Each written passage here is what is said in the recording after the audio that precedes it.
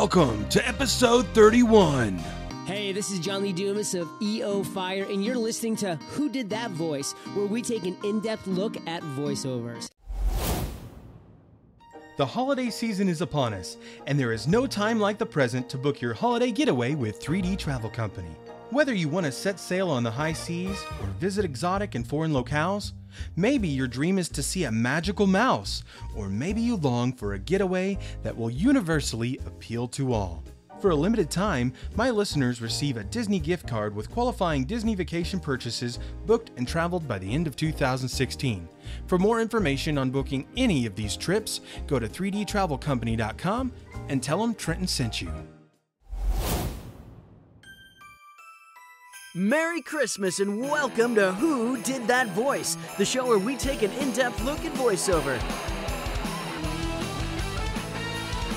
And now, here's your host, Trenton Larkin. Hey everyone, and welcome back to the show. Today's special guest is fond of playing video games, is always being told by his mom to clean his room. His name is Kevin Keene, aka Captain N. What? How did we get here? Simon Belmont, Kid Icarus, Mega Man? And you must be Captain N. You guys aren't real. You're just so many computer bytes in my game cartridges. Wow, they're real. Today's special guest has come all the way from Cybertron. Welcome Ironhide to the show.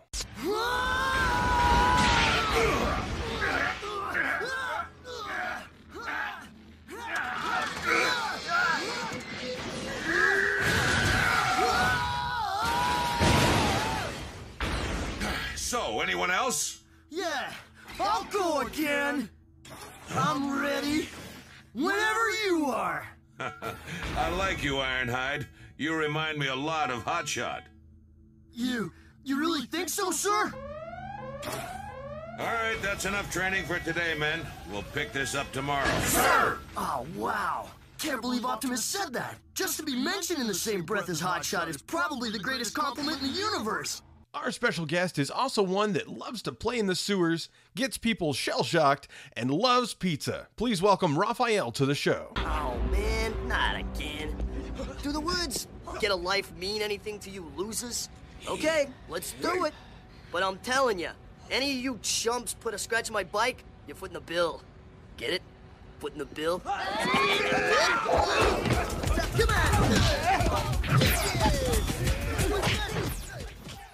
Now, sit back, relax, and enjoy the show.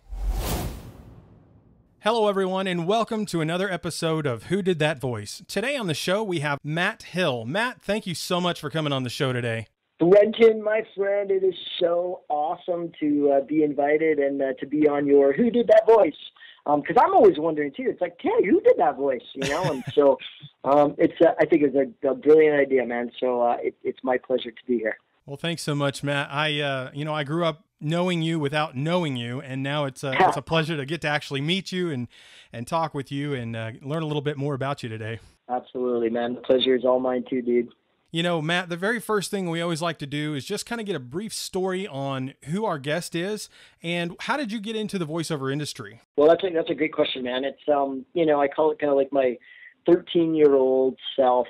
I kind of had one of those moments, when I don't know, I think in some respects I'd always been, preparing for that kind of light bulb moment at 13, on all the sort of stages of my younger days, at the bottom of my cul-de-sac where, we always used to call it monkey hour, and we would, literally we'd put on shows and, do this stuff, and I'd be dancing and singing and, having fun. And, it was kind of like those moments then I think led to that big one. When I turned 13, I just went, wow, I've been thinking about this for a long time. And, in my brain, I'm thinking like, okay, 13 years have gone through the candles here on my storybook. If that's what I want to do, then this is what I'm going to do. And I even skipped school that day. And I say sorry to all my teachers because, I mean, really, it's the truth. I was on a mission. I said, today's the day. I'm gonna make this happen. And I call it now. Actually, I took my very first professional development day from school. But I did. I took the bus downtown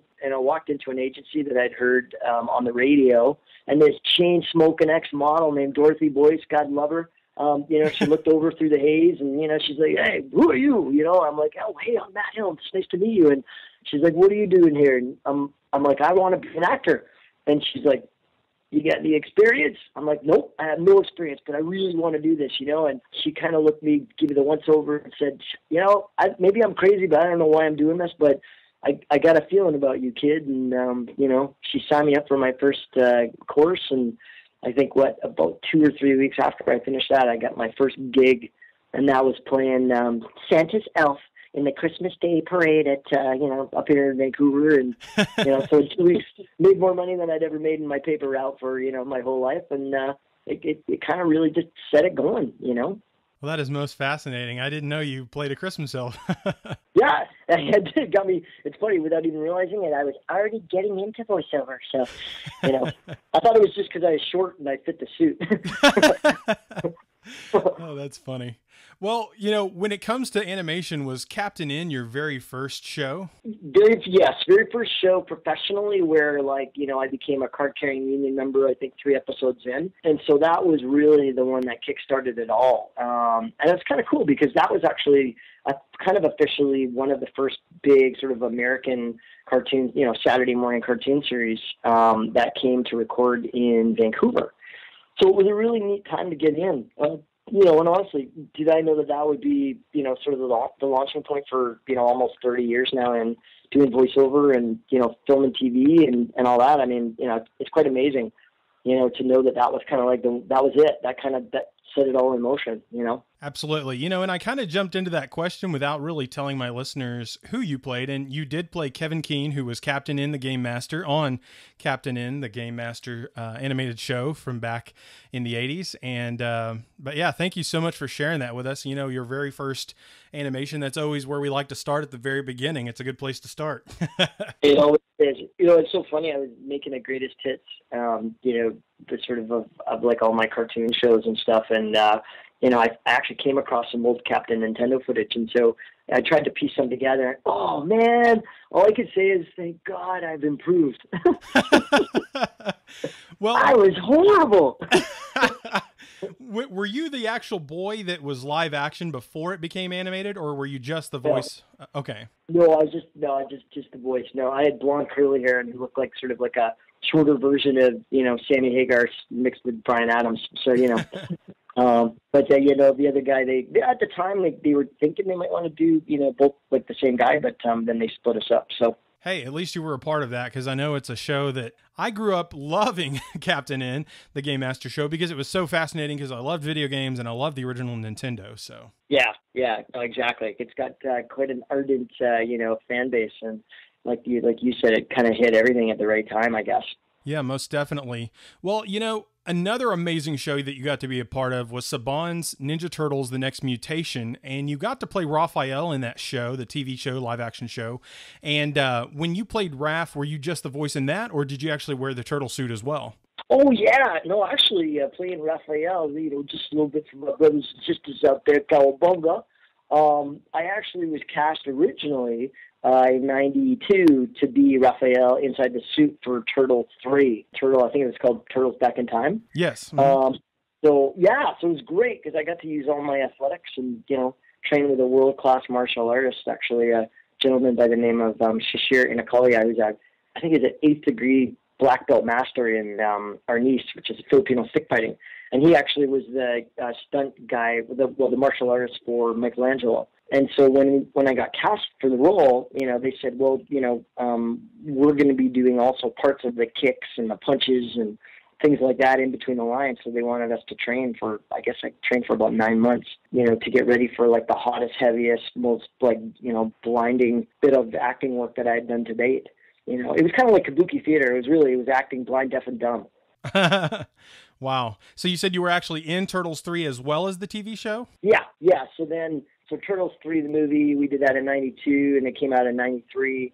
And then I believe Saban came calling, I think, what was the year when that was done, like 97? It was like 97, yeah, because it was like Power Rangers in space. Yeah. Yeah, that's it. So they wanted me to play Raph. They wanted me to get back inside the suit. Well, they didn't want. They just said, would you like to get back in the suit? And it was awesome being in the suit. Obviously, hindsight's 20/20. at that point I was like, you know what, I've done it once, so I'm good there. And so then they came back and said, hey, would you like to read for, to play him then as the, doing the voice? And I was like, oh, that would be amazing. Because, instead of having to spend 3 hours getting into the turtle suit every day and, like it's hot, it's heavy, it was great. All I had to do was turn my hat on backwards and go in the studio and, voice this guy, who I felt quite a kinship with, and so I thought that was, for me, it was kind of like it was a big gift because it sort of, I think, helped me and Raphael kind of like become one, so it was a lot of fun doing all those episodes. Well, that is most fascinating. I didn't realize that you were both, in the live action movie and the series. I knew you were in the series, but that's fascinating that you got to play both of those. So. Mm-hmm. Yeah, it was a lot of fun, man. That's for sure. Well, I appreciate you sharing that with us. That was definitely one of my favorites. Saban did so many amazing shows, and the fact that they brought Turtles to a live action TV show was just amazing. Yeah. So. Yeah, no kidding. And actually on a budget that was kind of a shoestring too. So, hats off to all the cast and crew up here in Vancouver, because boy, I tell you, they made it look pretty good. Yeah, they did an amazing job with the limited budget they had. Honestly, it was really good. Mm-hmm. Oh, absolutely. Well, Matt, there's another big character that you have played that a lot of people know from Cartoon Network. You played Ed with 1D on Ed, Edd and Eddy. What was it like for you playing on that show with that cast of guys? I played Ed with 1D. Wow. Did you? I didn't know that. That is, wow. Well, thank you very much for that, Trenton, because playing Ed Single D for 8 seasons was so much fun. It was sparkly, and we had the best time ever. It was, it's funny, it was kind of, vocally, it was probably one of the hardest shows that I ever did, because in a way, the creator of it, Danny Antonucci, was he was a genius.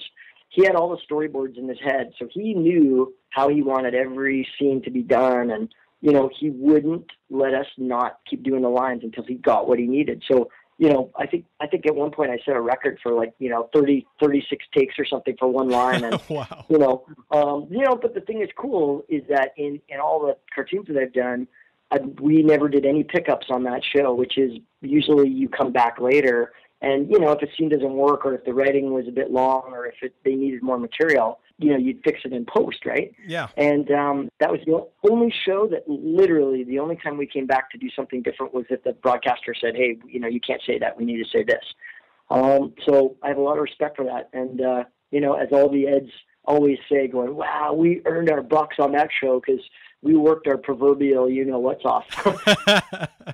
Well, that's awesome, man. I didn't realize, because a lot of times they do the retakes. And so for them to just say, hey, we're going to do it here and now and here, that's amazing, so. Oh, absolutely. Yeah, no, and like I said, I have so much respect for Danny, the creator, and, the whole team, because it really was, it's funny looking back on it now. It's one of those shows that just kind of comes along and, man, it just hit. Like when we went on our run around North America, which I have a feeling you might ask about later, it really allowed that character, interestingly enough, to come to life again. Actually, specifically Raphael and Ed, with meeting all the kids that we spoke to at all the school presentations. And again, the greatest gift, because they're all coming at me going, oh my God, I love you in that show. And, but it literally helped us spread our message, which was, spreading environmental action. Absolutely. So it gave you an in for the kids, and then it was giving you an opportunity to share other wonderful things with them at the same time. Yeah. It gave us, it was like a connection point, right? It's like what you said when you introduced yourself via email. You're like, oh man, I grew up with you, but I just didn't know it was you, and that was the brilliant gift for both sides, myself and everyone I ran into, pardon the pun, on the tour. Was people going, you really from the young kids all the way up to like adults who turned into 10-year-olds, when they found out I was Raphael, I remember one principal actually coming to me in a school in Houston.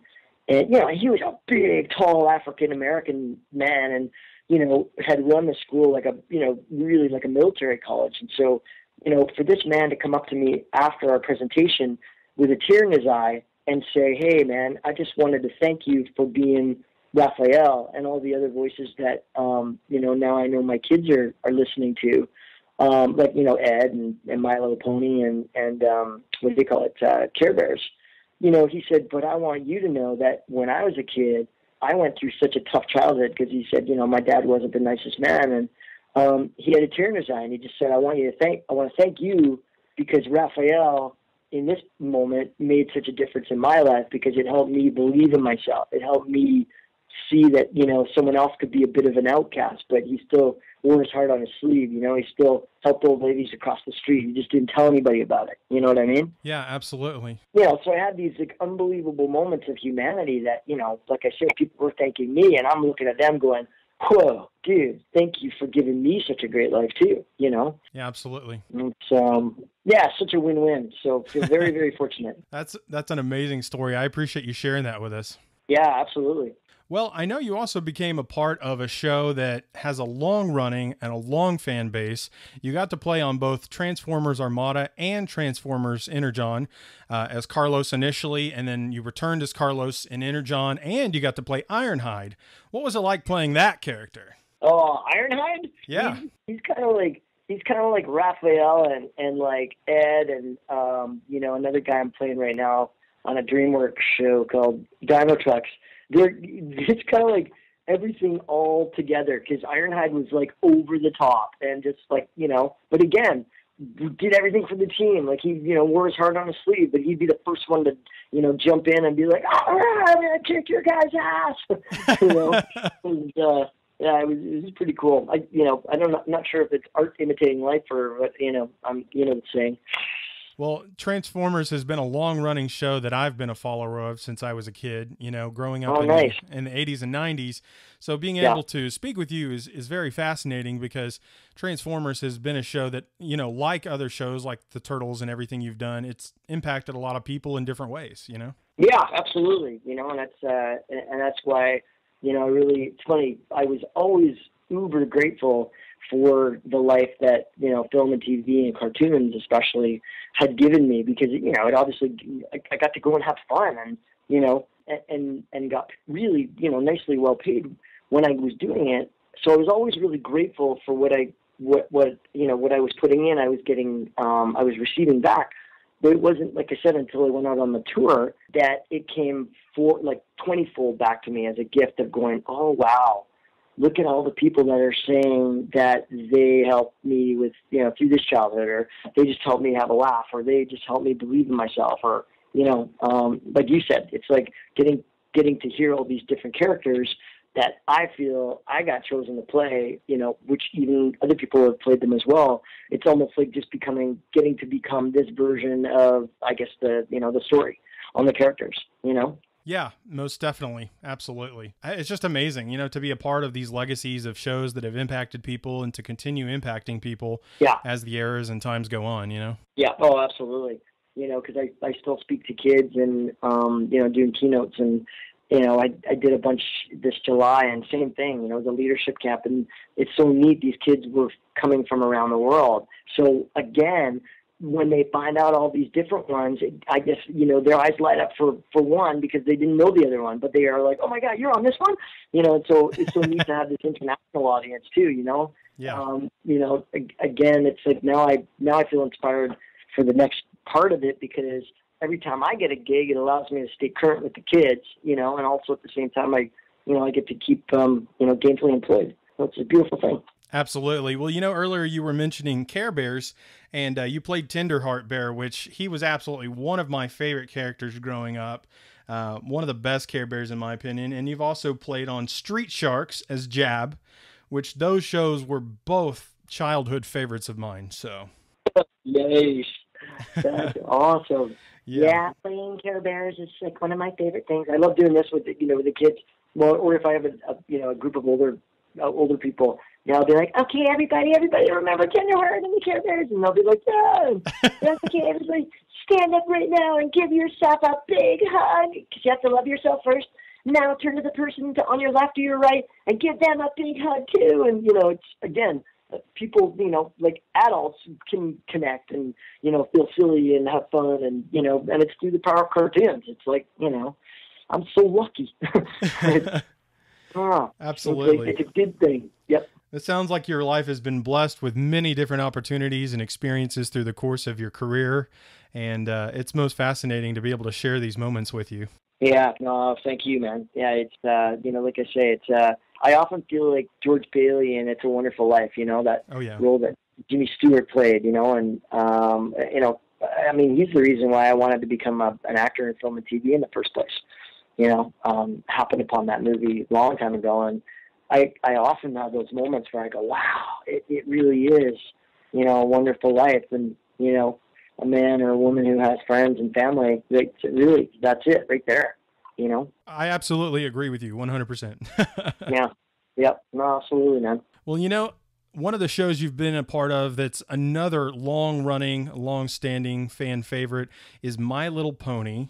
And can you tell us a little bit about your pony, Soarin, and what was he like to play? Yeah, Pony Soarin. He's I love that guy because once again, it was so neat. I got back from the Run for One Planet tour, and the casting director here in Vancouver knows me for a long time because he actually directed me in Ed, and Eddy and a bunch of other stuff. And they were looking for this voice to play Soarin, who's in the description was he's one of the Wonderbolts, but he's an extreme athlete. He's super positive. He's super this. He's super that. And I remember Terry saying, like, I only know one guy in this whole city that will play this. So Matty Hill, you need to come down here right now and read for this. And so came down and got the part. And again, it's great casting on their part in terms of, like, it's easy for me to step into it because essentially I just get to be myself. Yeah. So it's awesome. I think that's where I continually know that I'm on the right path because I'm getting to do stuff I think that also reflects me authentically, and so that I can then put it out there. And I think there's a reason why I'm not able to do these these big monster voices and stuff because I don't know. Well, one, it makes me cough and I lose my voice. So and there's guys and gals that are 10,000 times more talented than me, and in terms of those vocal ranges. But I always believe we're always taken care of by the good Lord above. Absolutely. I totally agree with you on that as well. So, what kind of advice would you give to someone, Matt, who's looking at potentially joining the voiceover industry or trying to get into it? It's such a great question, Trenton, because I think in that respect, it's really changed and evolved in the last few years. I mean, obviously when I started when I was, 13, there was pretty much just kind of, one avenue. You needed to get an agent, and your agent would send you out, and you'd, go in person, and you'd read for things. You get a couple of gigs, you put a demo together, whether it's film, TV, or whether it's voiceover, and you kind of do the rounds that way. Whereas now technology is so brilliant because everybody's accepting MP3s from pretty much everybody, Yeah. And so I think it's a great time to get in. And I've always been a firm believer that there's always enough room for anybody. I think the universal is we always have to realize it's a unique path, and there's no barrier of entry other than the one that we put in front of ourselves. I truly, and I mean that with all my heart, it's I don't think it's any more or less easy or hard to get into the industry now than when it was 30 years ago. It's just different, Yeah, absolutely. Yeah, so I'd say for, like that advice was for me from, Dorothy Boyce, my first agent, even though it was for film and TV, she still said, she's like, you got to get some training. She's just like, she's like, okay, I love your energy and your belief. And, Michael J. Fox is the only other client I've ever said yes to without any auditions or anything else. And you somehow remind me of him, she said, so you better make me proud. I remember her saying that. And, but it's the same now. I think that everybody's got to be, it's not just saying, yeah, okay, I'm going to be a voice actor. Okay, that's awesome. Now, and then what's the next step? And what's the next step after that? And, there's like no route other than the unique path that everybody forges. Absolutely. Everyone's path is different. Yeah, and I think the universal is definitely, get trained. If you're not very good, then get good, get great. Don't be afraid to work your butt off, and because that will produce results for sure, and, if you don't live in a city that's sort of like a major center, like say, LA or Vancouver or like, I don't know, New York or, Chicago, let's say, I still think that with the advent of technology, it's a lot easier still to, to break that barrier. You don't necessarily have to move to these cities in order to have some sort of a voice career. You just got to be creative about it, right? Absolutely. I totally agree. You got to just be creative and put yourself out there any way you can. Well, exactly. And it's like everything. It's like learning how to run a marathon or doing a voiceover and getting a career. It's practice, practice, practice, and only we can be responsible for that, right? And so if that's the first thing you got to do, well, then, okay, then do that. Get into a class, build a community, talk to people, phone your mom every day and say, Mom, what do you think of this? Come on, moms will always love you. They'll always say like, oh, honey, you've got the best voices. Well, Matt, you've shared some amazing stories with us today, brother. I am so excited to have had you on the show. Do you have any other up-and-coming projects in the voiceover industry that you can share with us today? Yes, I do. Well, Super Noobs by the ultra-talented Scott Fellows, who did Johnny Quest for many years, and just such a wonderful, talented human being. He cast me in this show, I guess we're on season 2 now, and I think that's airing on Cartoon Network, actually, I think. And then Dino Trucks, which we're in the 3rd season of 78 episodes, and that's with DreamWorks Television, and it's on Netflix. And I play a resident dude named Tun, so I'm the blue guy. I've seen that show, and I didn't realize that was you either, so that's awesome. Oh, really? Nice. Yeah. I know. I love playing Tun's one of my favorite, I love playing Tun. Well, that's good. It's pretty cool. I've had those moments now where, I've been, say, behind someone's kids and they'll be watching Dino Trucks on Netflix and I'll walk up behind them and I'll wait till, say, it's a little scene with me in it or something. And then, I'll just go, hey, what are you little dudes doing? And they'll, all of a sudden they'll kind of look back and what the? And then we realize and then I'll start talking and, it's so great. I get lots of calls for people, would I phone their kid on their birthday, I've done that. And so, I've been doing that for like I said, 30 years. So, wow. I still get, Raphael requests, man. So, if I could send you a picture, I got an 8x10 of me in the turtle suit. Oh, that'd be cool to see. I'd love to have a copy.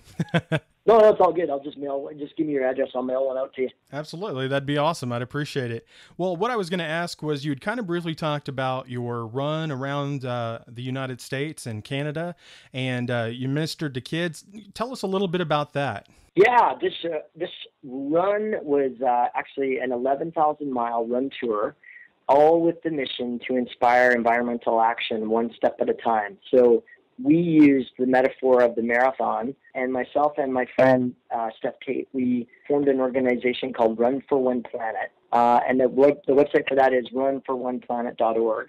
And, or you can get a link off of my website, matt-hill.com.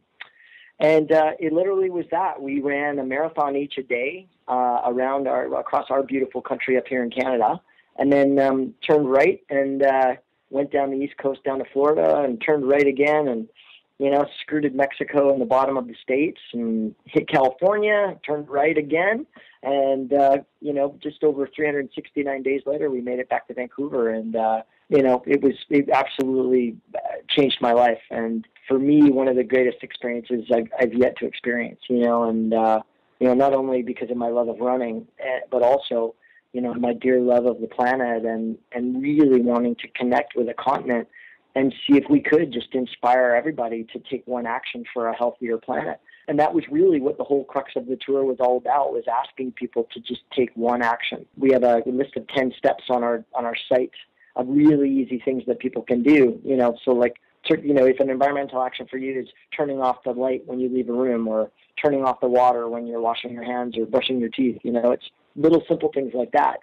That literally we ran this message, around North America, and it was awesome. It was, again, like my dad used to say, whenever you throw yourself out there on a big dream, you get challenged just as large. So, we could talk for an hour just about the tour, but it truly was, one of the greatest things that I feel really, really honored to have been the one to sort of go, hey, I think I'd really like to do this, so. Absolutely. And, and actually just an update on actually the tour. We got, how in America you have the Congressional Medal of Honor. Yes. Well, in Canada, we have what's called the Governor General. And we got a call, actually, a couple of months ago. We've just been awarded the Canadian version of the Medal of Honor, which is the Governor General's Meritorious Service Medal. So we'll be going to a ceremony sometime in the fall and getting to shake the big guy's hand and for all the stuff with the tour. And they said mainly because of all the kids that we talked to and the impact that it had on North American kids. So. Well, that is most fascinating, and what an honor! Congratulations on that, man.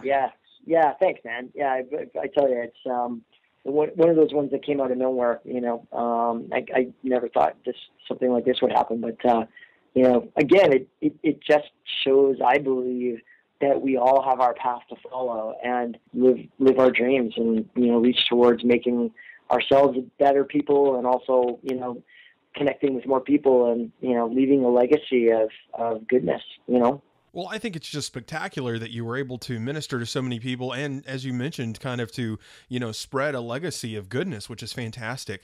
When you were contacted by the Canadian government, what was it like for them to tell you that you were going to be receiving this special award? For me, being awarded, say, this medal for a job well done, for something that we did like 6 years ago, it shows that we're always, it's like the law of checks and balances. It always, you throw something great out there, something always great comes back. And it may not come back right away, but it comes back eventually and in ways that you're never expecting it, but it always turns out better than expected. And for, say, this tour, like I was sharing with you, the second that I reached out big on this dream to inspire a continent through running, I got the instant gift back of people saying thank you for making me laugh or helping me get through a tough childhood with all the cartoons. And so that's what I mean. It was always this give and take of, people saying thank you. And I'm going, whoa, no, thank you. Holy moly. You're just giving me the greatest gift here by sharing this with me, and then I think to me, that's why we're all here put on this earth is, even because our time is relatively short, it's like, make it great. And whatever that grade is for you, it doesn't have to be my life. You don't want it to be my life. You want it to be your life, and that's what I love about the power of choice, because we have so much choice, I think probably the biggest thing is we always have a choice. Who are we going to be through every situation, and I think ultimately leaving a legacy of goodness, so that, it's like that Maya Angelou saying, like, people will, they'll never remember what you said. They'll never remember what you did. They'll just remember how you made people feel.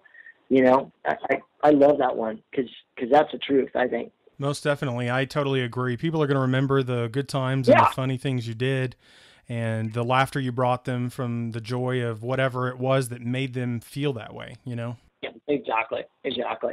Yeah. No, totally. Totally. Matt, thank you again, man, so much for sharing your stories with us today. One more time, what was your website and how can people reach out to you? Yeah, absolutely. They can friend me on Facebook if they want, or they can go to my website too, and that's Matt, MATT-HILL.com. And, or the Run for One Planet website if you want to have a look at what I'm talking about with the tour. And that's runforoneplanet.org. Well, you answered my last question without even having to ask it. And the question I usually ask to finish out is, what is the legacy you want to leave behind? But you shared such an amazing story with us, about all the shows you've been a part of, but as well as, helping people be aware of the planet and, keep it clean and, just being an individual that shows, you're exercising and being healthy and taking care of the planet and ministering to children. And I think ministering to kids today is the number one greatest thing you can ever do, because our children are the next generation. And if we don't minister to them, if we don't share our love with them and what we know and try to help them see the path for their future, what other legacy is there, Matt? I mean, I think you have an amazing legacy that you're leaving behind, and you will be remembered for long, long time after you're gone, my man. Well, thank you, my friend. Yeah, no, it's but it's true, right? It's like, we take that on, and I really believe that. It's and because it's funny when you say yes to that type of living, it does get you through the tough times. Because it doesn't mean I've had lots of tough days, and I know you've probably had lots of tough days. And what it does is, I think it keeps us grounded to say, like, okay, I'm part of this human journey, but at the same time, it allows you to go back to simplicity of going, like, okay, what am I standing for? Who am I going to show up and be in this moment? Not live with rose-colored glasses on. Just say, okay, here's what I want to do. Here's what I want to do in terms of, like, leaving a mark, or here's what I want to stand up for right now, or even something as, minuscule as being in a Starbucks lineup and you see that the barista's having a really tough day because it's super busy and people are being grumpy with her or whatever, My dad taught me that one. It's like, he's like, kill them with kindness. Just be good to each other, and that changes everything, right? And so, it's like I say to the kids, it's like, be good to yourself first, because you have to love yourself first, and then, be good to everybody else, and then be good to the planet. And, then I think we've done our job, and, hopefully 7 generations forward, are those great grandkids go like, hey, thanks a lot, Grandpa. Or not Grandpa, but great Grandpa. I don't know how many 7 generations is, but it's quite a few. Absolutely. Well, Matt, man, it has been an absolute pleasure and an honor to have you on the show today, bud. Thanks, man. Thanks for asking me. I sure appreciate it, and best of luck with everything. Absolutely. Thank you so very much. You got it, dude. Matt, thank you so very much for being on the show today. It was an absolute pleasure having you. Thank you so much for joining us. Would you just give us a closeout today as Raphael? Hey, yo, everybody. Trenton, Rockstar. Dudes and dudettes out there, be good to yourself, be good to each other, be good to this planet. I tell you, we got this. So it's been a pleasure being on Who Did That Voice. And my friend Tenderheart would also just like to say thank you, Trenton, for allowing me to share as well. And Ed would like to tell everybody, too, that don't forget to be sparkly and fun and good to everyone. And remember, eat lots of gravy as well. Well, everyone, I hope you enjoyed today's episode with Matt Hill, the voice of so many amazing characters that we covered today. We'll see you guys next year for another episode of Who Did That Voice?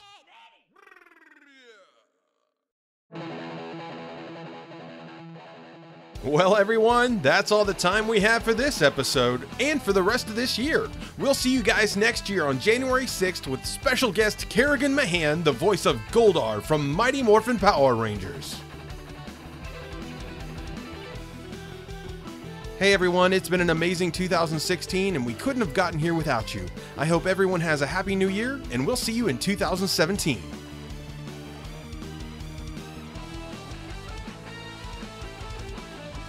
Thank you for joining us today. We'll see you next time for more discoveries on Who Did That Voice.